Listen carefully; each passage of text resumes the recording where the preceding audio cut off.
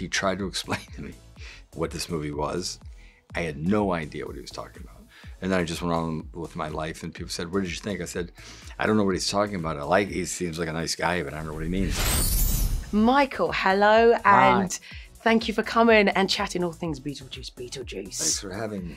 Can I just say, wow, 36 years since the first one. Right. And I think that is such an amazing, reprisal. You have done incredible with this character. Why has it been so long, and how did you feel bringing this character back? Well, it felt great bringing it back. That's that. Mm-hmm. And why it took so long? Well, we've been busy, Tim and I. Mm-hmm. We're doing a lot of other things. And it's not the kind of movie that's, well, all sequels are hard to make. I mean, to make well, And this one is particularly hard, I think, because it's unique. There's nothing like it. So to do it twice, is a big lift. And in this film, I think that fans are going to love the fact that you refer to yourself as the Juice. Right. It came out perfectly. Yeah. Everyone was laughing and was like, yes. Yeah. Was that you? Speaks about himself in the third person. Yes. Yeah.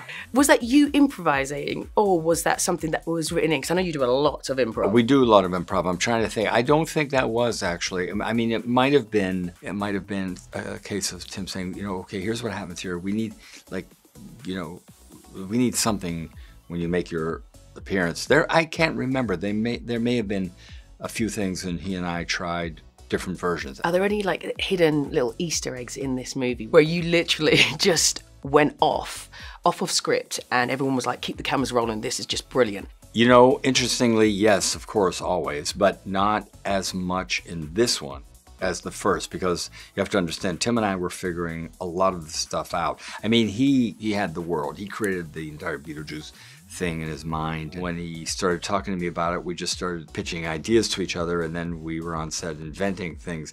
This time, he was ultra prepared. He was very clear in his head about what the sets were going to be, what the scenes were going to be, what was going to happen.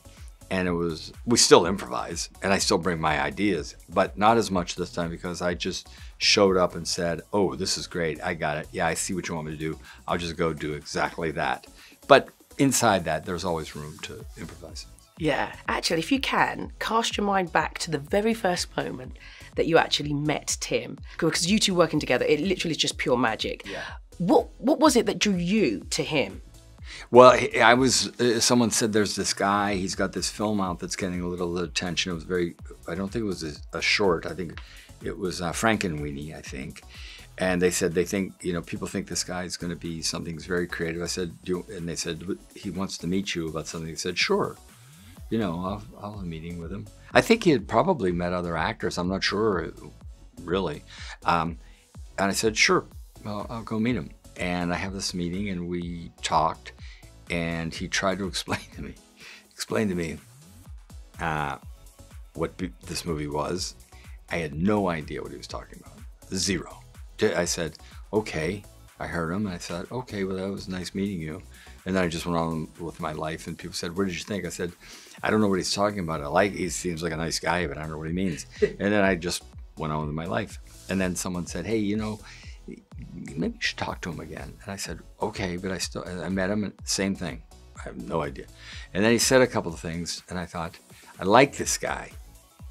I have a feeling he's something. I don't know what it is yet. So I said, give me a minute, let me go home and think this over.